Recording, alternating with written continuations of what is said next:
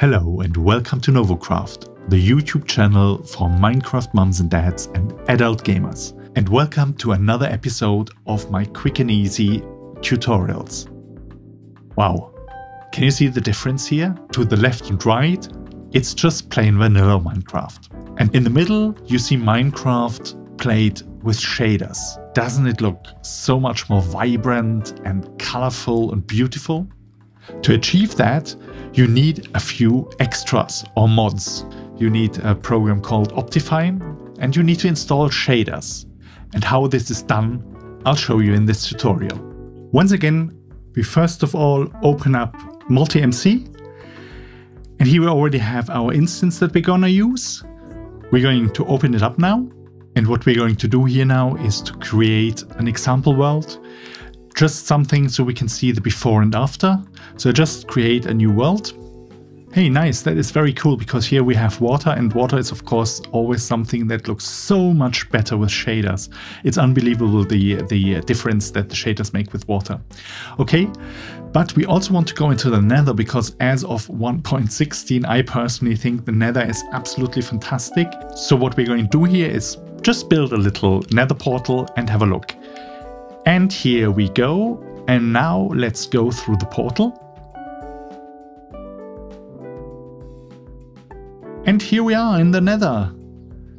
Ooh, looking dark, and there are fires burning. Yeah, lava coming down, all just plain vanilla. Okay, and after a last glance back, we're heading back to the surface, and then we're going to close this game and install everything we need to have a beautiful shaderized look. So, the very first thing you need is Optifine. All the shaders need Optifine. All the shaders that I know need Optifine. So, here we go to the Optifine webpage, and as usual, all the links will be in my description. And we're looking for the current version, and the current version is for 1.14. However, there's already a pre-release one for 1.16, and that's the one we're gonna use. I already downloaded it, and all you need to do once you have done that is to put it in the loader mods folder. And now we can start it again. We go into our world. And hey, nothing's changed. Nothing's changed at all. And let's have a look at the menu, at the options, and look at the video options, and nothing changed from before. So obviously it isn't working. So why isn't it working? The reason is that Optifine doesn't work with a MultiMC. So you might think, why am I watching a tutorial on something that doesn't work? But the good news is it does work, but it does need Optifabric. Optifabric is another mod that, as the name implies, makes Optifine work with Fabric. And Optifabric you can find on the CurseForge page. Again, link is in the description. And here we again have to go to Files, select the one that is the right one, in our case 1.16.1. and download it. Again, in order to avoid any kind of advertisements, I already downloaded it. And once again, I just have to put it into the loader mod folder. And that is all there is to it, because MultiMC makes installing mods such a breeze.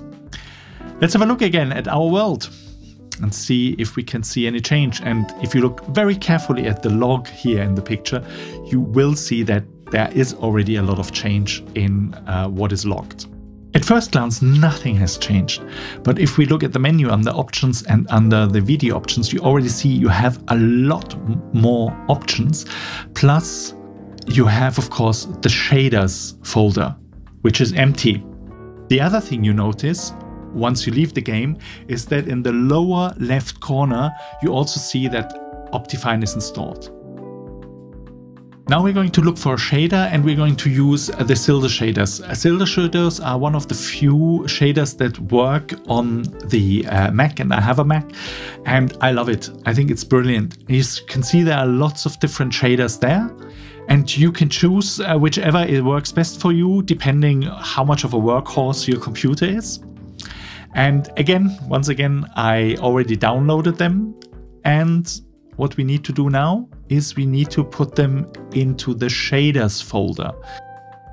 Basically, there are two options to install the shaders. You can do it from within Minecraft. There is a shaders, or you can open the shaders folder from there.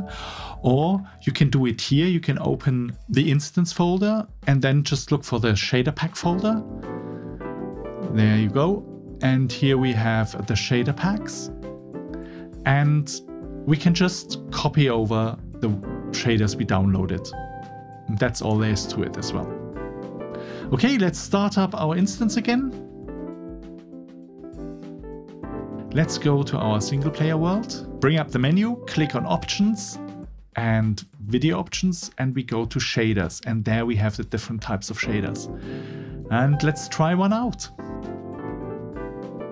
Hey, nice. Even that one is already, I mean, it's beautiful. You can already see the water is different. You have a nice shadow here. Let's quickly have a look. Wow, the nether looks so different already. Everything is clearer, but also much, much nicer. And now let's try out another one. Now let's go for the heavyweight here. Wow, even with the menu still on, you can see it. Oh, this looks beautiful. The shadow and everything. Look at that. Wow, this is fantastic. Amazing. How beautiful is that? Let's just take a little flight here. Wow, this looks stunning. This looks perfect. I love it. It's really good. Thanks a lot to the creators of the Optifine mod, of the Optifabric mod, MultiMC, and of course Sildur's Vibrant Shaders. Thank you very much. I hope this tutorial was interesting for you. Please leave a like if it was. Don't forget to subscribe. And for now, it's Novacraft over and out.